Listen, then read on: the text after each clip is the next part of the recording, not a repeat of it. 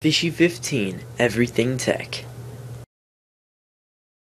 What's up guys, Fishy15 here. So I got a really cool video for you guys. So this video is going to be about SwipeNav. SwipeNav is a free tweak in Cydia, and SwipeNav allows you to basically have different gestures to navigate around on your iOS device. So we'll first off go and check out the settings. So you can go to SwipeNav right down here. Up here you can just enable the whole tweak. You can partly enable these two things right here, the UI navigation bar and the contents view.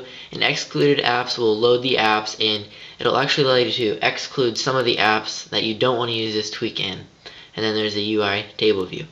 So SwipeNav is basically just another way to navigate around on your device. I'll show you this real quick. So to go back page, you can just swipe on the bottom and it will basically just go back to the other page. So I'll just use this tweak and show you an example like that.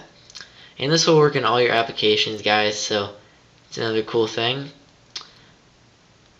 So again, it's just a really nice way to actually navigate, so you don't have to actually just go up there, reach your thumb up there and touch the back and good stuff like that.